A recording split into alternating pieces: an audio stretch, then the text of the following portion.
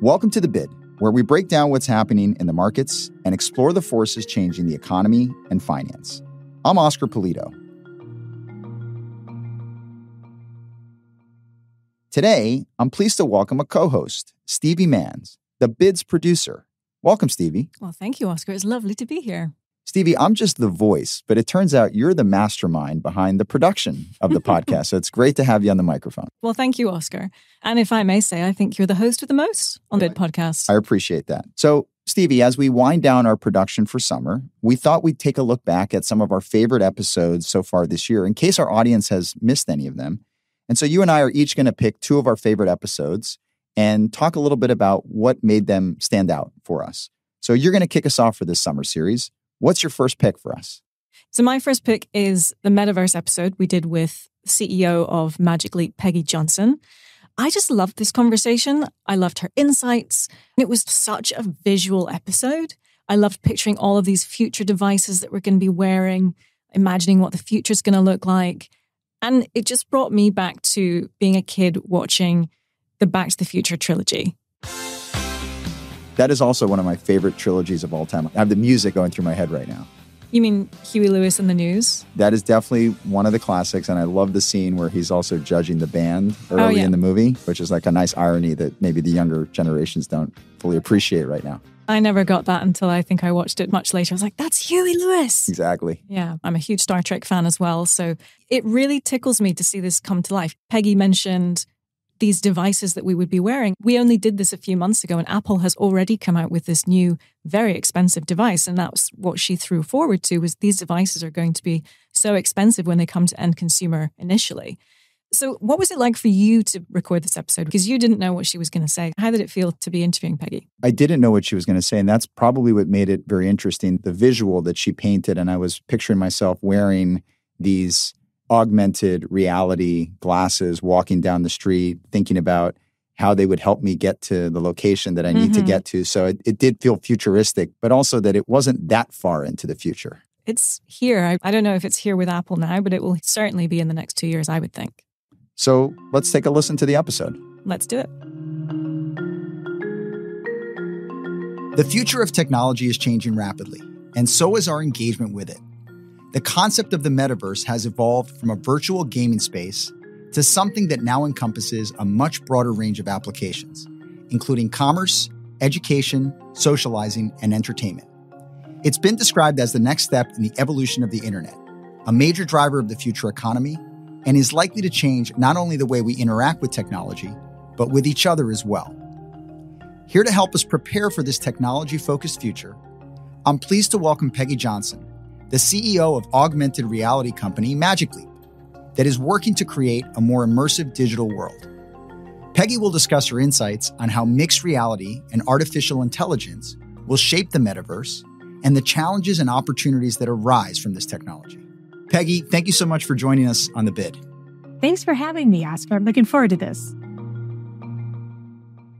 So Peggy, perhaps we can start by just defining what is the metaverse? What is this emerging technology? And also maybe talk a little bit about the difference between augmented reality technology and virtual reality technology, which often intersects with the metaverse. Yeah, and I think the terms do get interchanged, and they're actually very, very different technologies. I would say in its absolute simplest form, we like to define the metaverse as the merging of your digital and your physical worlds.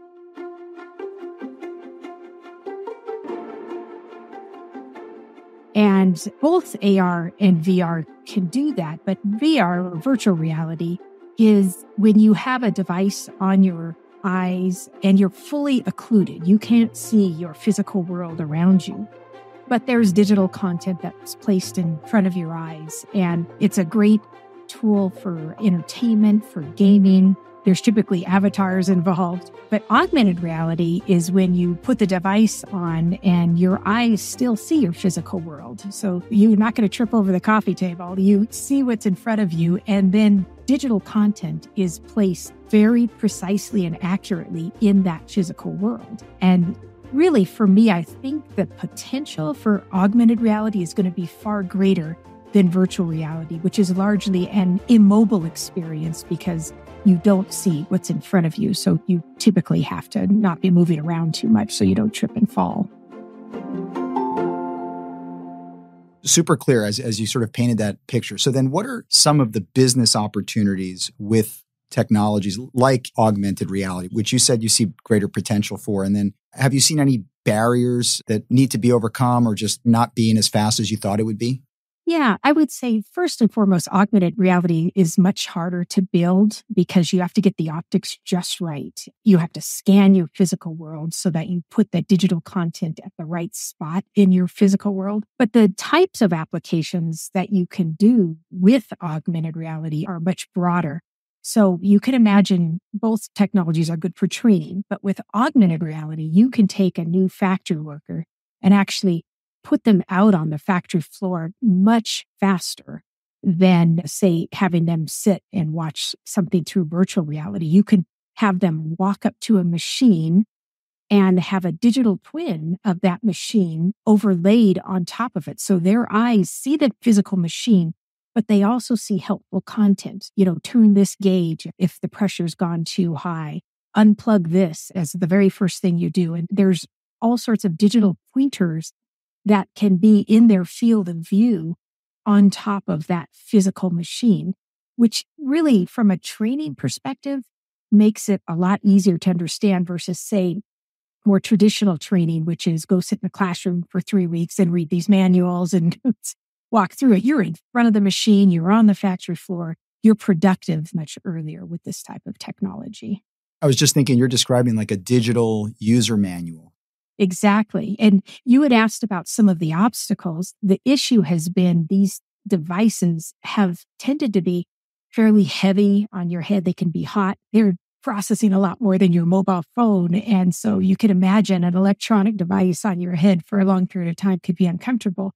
So we had to work hard to get the weight out, to bring the size down, to make it comfortable for workers to use all day long, to make the optics as clear as possible, the color uniformity, the text legibility. All of these were really blockers to using this type of technology earlier than now what we're seeing come to market. So is that factory worker, when they put on that AR, augmented reality technology, are they now in the metaverse? Or maybe just to go back to what the metaverse is, for people who don't think they've interacted with it, where would they have come across it? Well, that's a great question because people are already interacting with what we define as the metaverse, which is this merging of your digital and physical world. So for instance, you're in a new city looking for a building. You can pull up Google Maps and see a picture of the building. That's just a digital image, but it's helpful in getting you to your end point. That is a simple example of the metaverse. I think even the fact that we can now access, say, corporate data from anywhere. You used to have to be sitting in front of your PC, or it was a mainframe where you had a terminal and that was it. You couldn't access your corporate data. Now with mobile device management on your phones, you can access it anywhere. That's another version of that. But the type of metaverse that we're entering with augmented reality is this type where you have a heads-up view of your world. You're not looking down at your phone and pulling that digital content information out. You are looking at your physical world, and that content is placed very intelligently in there. So that same Google Maps experience can now be much better. It'll just be walking you right to the building with big digital arrows in your field of view and a picture of the building before you get there. So it'll be a tool that'll enhance the traditional digital experiences we have now.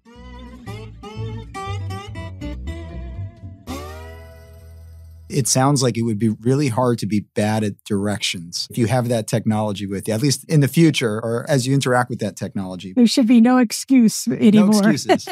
Right. You mentioned that one of the challenges with the technology has been the weight, the feel of it on your body. So that's perhaps one of the problems. Are there other problems with the technology that you're seeing that needs to be solved? And then perhaps on the flip side, what are some of the additional benefits that augmented reality technology affords us? So I would say some of the problems that more virtual reality struggles with is, unfortunately, a feeling of nausea. A certain percentage of the population puts on a virtual reality device. And because you lose your frame of reference, you're now looking at an image of something in front of your eyes. It can be jarring and it can give you that seasick feeling or airsick feeling. So that's a pretty tough challenge to overcome. I know folks are working on it, but we're augmented reality. We don't have that same challenge because you do see your horizon. You do see your frame of reference. And that's not a problem in augmented reality. I would say some of the areas where it's been beneficial is, for instance, we've got several use cases now with surgeons that are using it within surgery. They have the ability to look at the patient in front of them. They see everything in the surgical suite, but on the patient, you can put a digital incision line. You can have their vitals wherever it's comfortable for the surgeon to see them rather than perhaps fixed on a wall across the surgical theater. So it's going to change the way that surgery is delivered because it's a tool to make the outcomes safer, more accurate, better for the patient with that sort of information just integrated into the field of view. When you talk about these futuristic technologies, you sort of have to ask the question, what's the impact on society? What do you see that impact being? Does it change the way we interact with each other immediately, or does that shift happen more gradually over time? Early days, there's use cases in the enterprise space, for sure. Eventually, we'll circle back to consumer, but the product has to get smaller and lighter yet again. So early days, the value is in training, in 3D visualization, any sort of remote assistance. Let's say you're not the expert on something, and that could be in any field. You could call in an expert who can actually see what you're seeing with your eyes because it's all digitized. And from any device, they can see what you're seeing. I think the opportunity over time is back to that heads up view that we'll have of our world again. You look at any conference, any meeting room, everybody's looking down at their phones. We can actually have a heads up view of our world. We could be hopefully more social with this type of technology going forward than looking down at our phones and typing. It'll really change that interaction. You've talked about the factory worker, the surgeon. What are some other examples that you can think of right now where enterprises are using this technology at scale? Yeah, so we have quite a bit of activity in the public sector, in particular in defense, training of soldiers, for instance. Right now, training scenarios can be pretty expensive. And if you want to change the scenario, you've got physical assets that you've got to move around. If you want to make a blind corner or something, you've got to stop the training, move the physical assets around, then put the soldiers back into the training theater. And everything could be digital, and you can change the scenarios very, very quickly. So it reduces the time it takes to train the soldiers, and you can actually be more flexible as far as different scenarios. They can be quite advanced versus maybe just the physical assets you have in a single room. So it opens up training really of any type, but we've seen quite a bit of uptake in the defense, the public sector, any sort of first responder training. And are there any, as you think about the application of these technologies, do you find any ethical or privacy issues that users of the technology are encountering? And just curious, what is Magicleap's view on these issues as they arise? Yeah, it's a great question because this is still an emerging technology and we have the opportunity to get it right this time versus the internet when we had to go back and refactor parts of it in order to keep our data private and secure. This technology, at least as far as Magicleap is concerned, was built from the ground up to keep the data that it's gathering and that it's analyzing private on board. So we don't send anything off board unless corporation that, has purchased a device is bringing that data into their IT infrastructure. Obviously, that's something that we enable. But you really have to think of these devices as quite a bit different from a mobile phone. They're literally brimming with sensors. 5 cameras looking out at the world. There's 4 cameras looking back at your eye. We have a whole variety of audio inputs. There's a laser pointer that can help you select things in a list. Your hands are actually an input as well. There's hand gestures that you can do to pick things. And so between all of the cameras, the projectors that are imaging your world, These are mobile phones on steroids. So the data is very personal. If you have 4 cameras looking at your eye, you can think that there's quite a bit of biometric data there that the individual is going to want to keep private and secure. So we built a device from the very start to keep that data on board and only to allow it off if you have the permission of the user or the corporation. And we want to be part of the protocols going forward, working with government and other companies to ensure that it stays that way.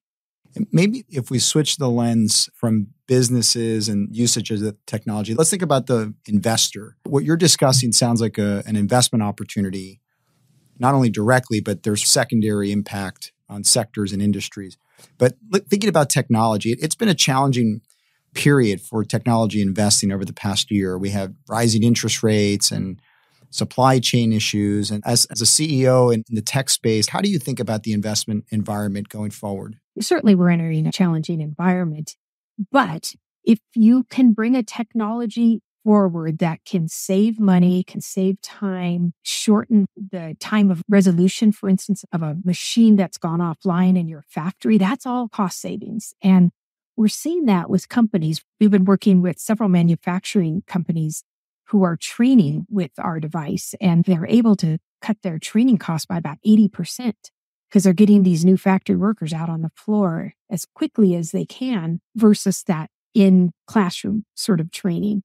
And that's been a real benefit. But I guess something that was surprising to them at this company, PBC Linear, we've been working with in the Midwest, is the amount of scrap they've been able to reduce, which is clearly a big cost to the business. And they've been able to take that down by about 20% because the new workers are just better trained from the get-go. And so there's some intangibles around there too. Workers can see a factory job as a modern job again when you're wearing literally computer on your eyes.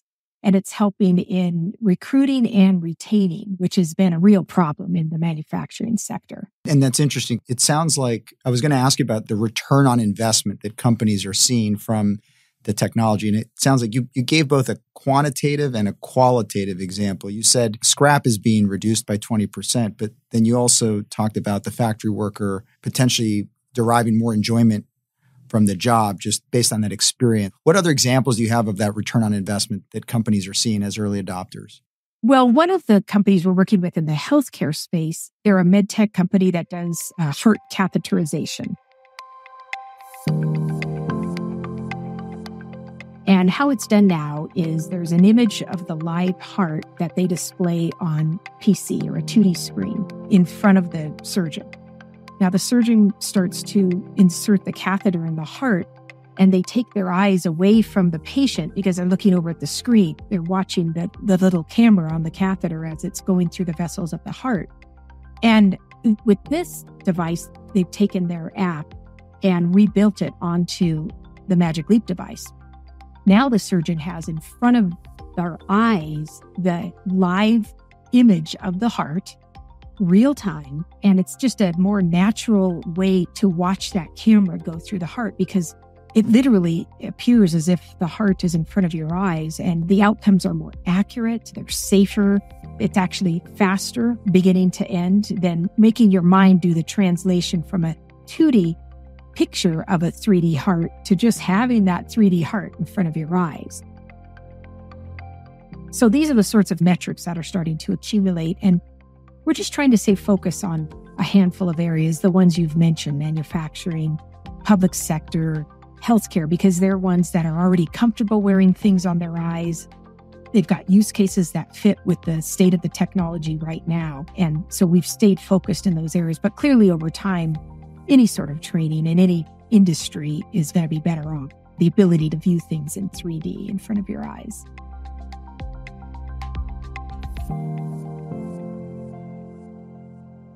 So it sounds like a key takeaway is that the end consumer may not be experiencing much of this yet in their day-to-day, but there's definitely applications in the business world with enterprises. You mentioned the public sector as being one, manufacturing, but that there is a future in the not too distant future where the end consumer will see this as part of their day-to-day. Absolutely. And we believe that future, the format needs to be glasses and not what right now looks a little bit like goggles on your eyes. Glasses are something that many are used to wearing already. But glasses mean lightweight, long-lasting battery. There's a fashion sense as well. You don't want to look too much like a robot wearing these things. And it's why you don't see a lot of augmented reality headsets yet for the consumer, because we're not there yet with the technology. Very similar to the mobile phone when it first came out. It was big, it was heavy, it was expensive, but it served a purpose for enterprise. That was the entry point for mobile phones. So we had the traveling salespeople buying them, so they didn't have to stop and find a parking spot in a phone booth and call their office. They could just call from their car. There was an ROI there. And so we're starting there with enterprise. Eventually we will circle back, and the industry will circle back to consumer AR, but it'll be a while before the silicon is integrated enough and the components are reduced enough to get a glasses format on the consumer's head. I think that mobile phone analogy is a great one. And I'm realizing you and I have been talking. I keep looking down at my notes to think about the next question. And maybe in the future, I would have just been able to look straight ahead and see my notes in front of me. Exactly. So that's where we're going. Peggy, thank you so much for all these insights. And thank you for joining us on The Bid. Thanks for having me, Oscar.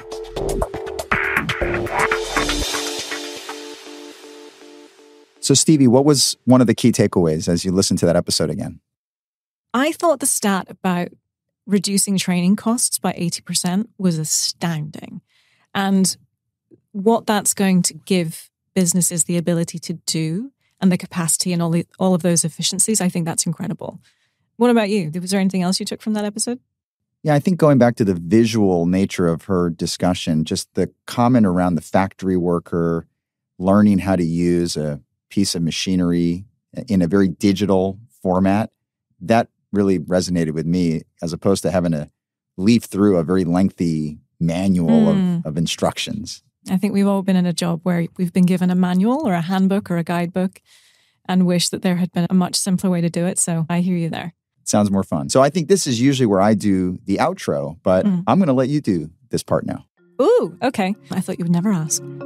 Next up on The Bid, we're continuing to introduce a new short-form series from the BlackRock Investment Institute on Mondays, and then it's Oscar's turn to pick his favorite Bid episode as we continue our Best of Summer series. Thank you for listening to The Bid. I'm Stevie Manns. And I'm Oscar Polito. Make sure you subscribe to The Bid wherever you get your podcasts.